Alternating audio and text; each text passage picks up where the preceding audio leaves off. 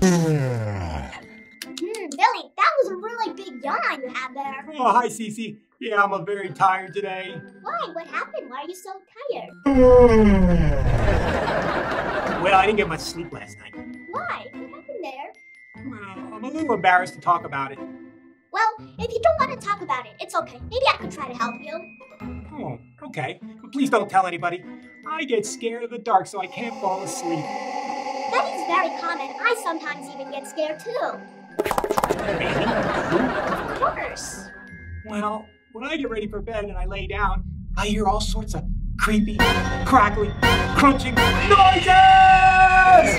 You know, Billy, that's very common. In fact, I even think there's noises in my closet and monsters under my bed. Noises in your closet? Monsters under your bed? That Yeah. sounds like it could be made into a Disney movie. Actually, it is. It's called Monsters, Inc. Never heard of it. We scare because we care? Nope, nada. Doesn't ring a bell.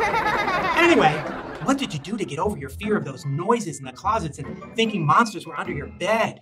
Well, before I go to sleep, I check if there's anything in my closet or under my bed, and there's no one there, and it was all in my imagination. I never thought of that.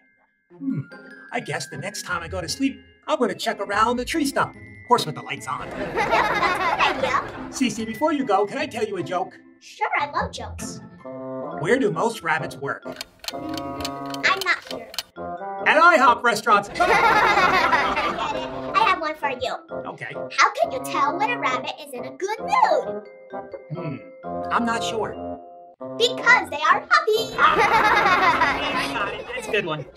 Well, Billy, you look like you're in a much better spirits. Do you think you'll be all right now? You know what I learned talking with you today, Cici? What? If you don't want to give up on your dreams, we better find a way to get a good night's sleep. That is well said, Billy. I better head back up to the castle. I have some more work to do, so bye-bye. Bye. See ya. Bye.